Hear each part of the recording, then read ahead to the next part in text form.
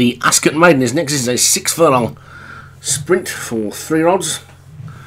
And at the top we've got Californian Chancellor for Martin Lidham, Durleton Monkey for Daniel French, Storm Defence for Paul Rhodes, Tamarillo Fires, Rod McClure, Almost Blue, Steve C, Fairy Godmother, Michael Scala, French and Ven for CDJ Liggett, Pushin Marion for Vinnie Gerard, Shrill Guard, Alex Cherry, and Windermere's Book for Obi-Wan. So 10 then in this.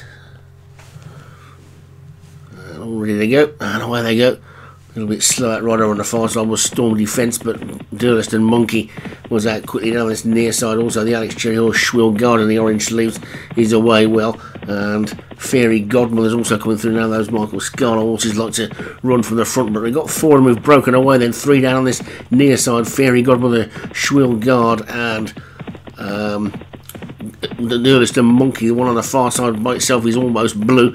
Chasing them are Windermere's Brook. Then after that one comes French and Ven, and then Californian Chancellor, the grey, back from last season. Pushin, Marion and Storm Defence taken off their feet, and Tamarillo Fires is out of shot, but it's Fairy Godmother who's just about in front from Shrill Guard, Almost Blue, and Durliston Monkey. Then comes Windermere's Brook. Californian Chancellor's trying to run on, but it's Fairy Godmother who's still just in the lead. Then Fairy Godmother now at the centre of the track. Almost Blue bursts into the lead, and Almost Blue. And then look at this Vinnie Gerard horse finishing well. Pushin Marion, and Pushin Marion has come through from absolutely nowhere. It's another one off the conveyor belt, and sprinters for Vinnie Gerard. Pushin Marion has shot clear.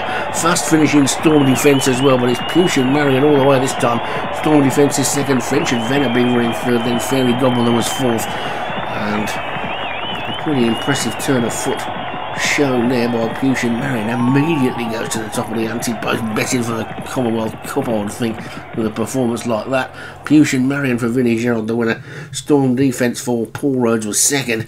French and Ven for CDJ Liggett was third. Fairy Godmother, Michael Scholar, fourth. And Almost Blue for Steve C was fifth. So that's your first prize money then. You're coming in fifth and you pick up 200 quid for that. So that means you're off the mark and running.